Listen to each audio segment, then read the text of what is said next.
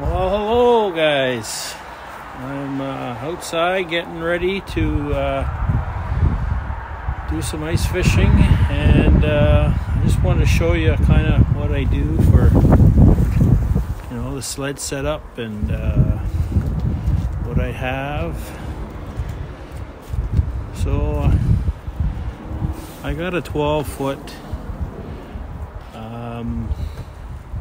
Skidoo trailer, which I have there sitting in the driveway.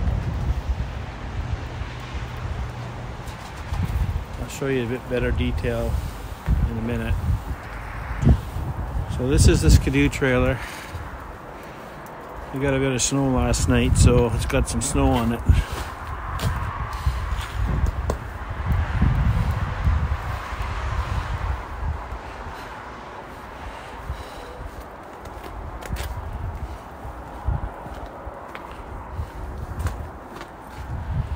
Action Trailer is where I bought it.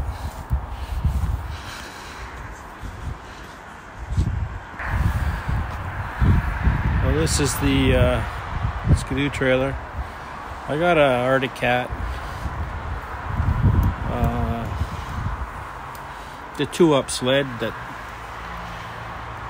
I put a box on the back. I was going to do another video how I have it all set up. Clam two-man hut, and I have some other little toboggans that I haul. So I kind of have everything in here that to set me up to everything goes in there, and I can get up and go. This is from the other end. One of the modifications I did is I put some boards on the side, and I kind of hang up straps and tie downs and stuff like that. And I put a winch at the front here.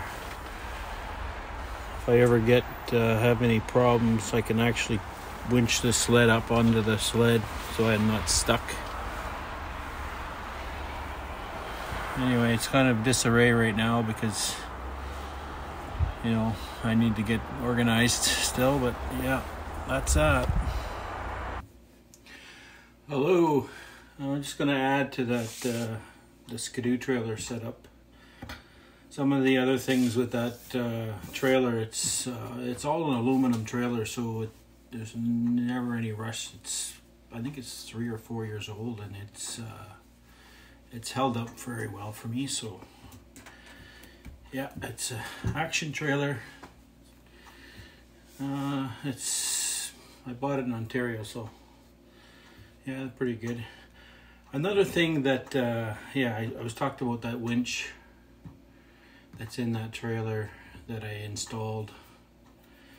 It's a 12-volt winch, so I have a 12-volt battery in there, and I have it charged up, and knock on wood, haven't had to use it. So yeah, it's there to be used if I needed to pull something up onto the trailer. So that's an option I added, which it's just a warranty that if I do get stuck, and a lot of times I fish me and another guy, or me or by myself, or I would never be able to pull that Skidoo up onto that trailer without having it running, so the winch would actually get it up on there. One of the things I also carry with me when I'm with the Skidoo is I bought, this is just a booster pack.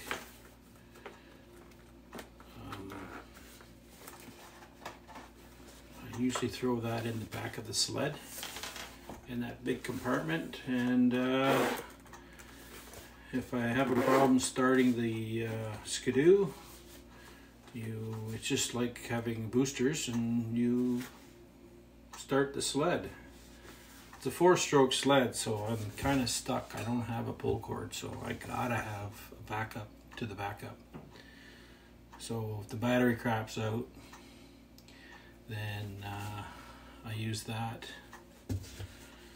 I used to have an older Ford truck.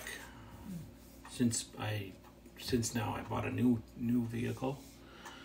So I bought another booster pack. This is just the backup for the truck. So this one was I bought both of these on Amazon, and this one's a bit bigger capacity. This is a Gulo. I don't know. It works. With this one here, I can boost the truck. This one I can only boost a car or a snowmobile or whatever, and it works. I was up in Perry Sound area, and a guy came by, and we were just unloading, and he was like, "Oh man, can you give me a boost?" And I was like, "I really don't want to boost my sled to a sled." And I said, "Hey, I got a booster pack," and I gave him this, and within like 2 minutes he was up and running. So he actually got to go fishing. He was thanking me, and I just said, "You know what? Hey, if you see somebody on the side of the road broken down, pull over, man. You may need help, and just pass it along." All right. Cheers.